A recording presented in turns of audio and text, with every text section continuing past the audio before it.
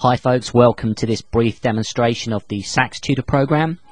Before we begin, you can see that we're using the unregistered copy here. Don't worry too much about that. The unregistered copy has got pretty much all the facilities there. A couple of bits are missing. You can't play the blues scales, and you can't print so much as you can in the registered version, but you'll probably only need those facilities when you get a bit further into your sax playing. So we'll clear that. Let's take a look at the main screen. So the reason that SaxTutor really exists is to teach people how to play the sax, and particularly which fingerings to use for any particular note. So the left hand picture here, the sax key picture, tells you with a red where a key is depressed and where white shows a key that's not pressed. In this particular demo we're showing C at the moment. As you can see on the staff here, middle C is showing in green, and middle C here. You can see the yellow, by the way, just demonstrates that we're on middle C. You can also see that the red notes are showing how that note will sound in its transposed form. If we change instruments using these radio buttons here, you can see that the transposed position changes. We'll stick with alto for this test, I think. The real power of SaxTutor, however, comes into play when you start clicking on the staff. So here I've clicked on A. The notes show me A, the keyboard show me A, and fantastic, there you go, there's the fingering position for A on a saxophone. You can sharpen or flatten, so you can see the different fingerings as you go.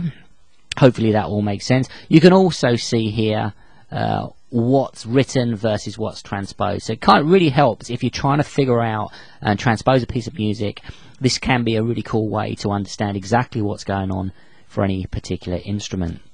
But the power of SaxTutor really lies in its ability to be able to demonstrate scales for you. So if we click on the scales button, you can choose a scale. Some of them are grayed out. Again, remember, this is the unregistered version, so they would come into play if it was registered. Let's pick the C major scale key. Here we go. And now we have a slightly different screen. We're showing C major up top here, and we've got these 5 buttons. Let's start by pressing start. Hopefully you can hear there that the SaxTutor is just, I'll stop that for a second, rotating through the scale, and as it rotates through it shows you the fingering for each position on the scale. This is a great way to be able to kind of lock into memory the basics for any particular scale, and if you're confused, if you're more keyboard orientated or more musically notation oriented, you can see all 3 things on screen at any one time. Hopefully that makes some sense. If we go back up here, we can select other scales, maybe let's say D major, why not? And again we can press start, which will play that. But there's a couple of other things to show you. You can click on speed and you can make this faster. Every 1 in this box is 1/10 of a second roughly, so if I set 1, this should make it quite fast.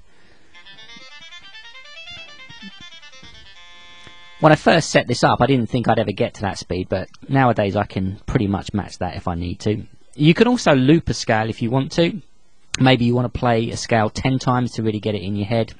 You just set the number of times you want it to loop using this button here. So hopefully that makes some sense to you now. Let me just go briefly through the menu for you. Up the top here, in the file menu, you can also load your own user-defined patterns. I've put a couple in here already just to show you how it works, and there's more information on the file format for user-defined patterns in the Sax Guide PDF or in the help file that's provided. So here we go, you can now see I've got a user-defined set just to show you. Kind of noisy and busy, but that gives you an idea of how things work. I'm going to put this speed back to 10 in case we play again so that it's a little easier for everyone. In the print menu, there are a number of areas that can be printed, and you can see here some are grayed out. Again, this is the unregistered version. If you want to learn more about registering, go to the website saxtutor.co.uk. If you want to learn anything else, actually, you'll find that there as well.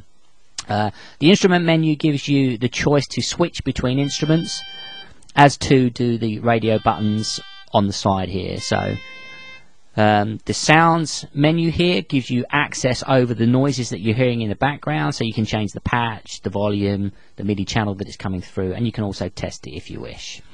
The info menu gives you a few cool bits of information, some more coming in the registered version, But if we take the reed, for example, you've got 6 or 7 tooltips here, depending on the reed that you can use. I'll leave you to explore those in more detail later. The help file needs special attention. Yes, you can use help in here. There is a help file. It's fully context driven. Unfortunately, Microsoft had decided to phase out the use of that help file. So for people using Vista and Windows 7, you have to re-enable it by visiting the Microsoft website and downloading a patch. If you're not bothered about doing that kind of stuff, if you don't want to do that, you can also now use the PDF guide that's provided with SaxTutor, and you'll find that in the Start menu alongside SaxTutor. You'll also, by the way, find the uninstall if you need it. And then finally, of course, if you want to register, come to the website, make a donation, or use the registration button. You pop your email address in, you pop in an unlock code that we'll provide you, and the program gets registered for you. So I'm hoping that that's making sense to everyone. I'll just bring this back to the main menu. I think I've covered everything. The one thing that really you might be interested in that many people miss out on is that if you go to the upper notes, the altissimo notes, they're all loaded in the unregistered version. So if you're trying to figure out how to extend the range of the saxophone, this is a great way to find a note that you're trying to play, and then using the variation buttons you can see the various formats that have worked for other players in the past. I spent a lot of time gathering these together, got information from the internet, from old books. You'd be amazed how many different variations we found. They've all been proven to play by someone or another. In my case, I can play most of them. I'm hoping that you, with a little bit of practice, will be able to do likewise.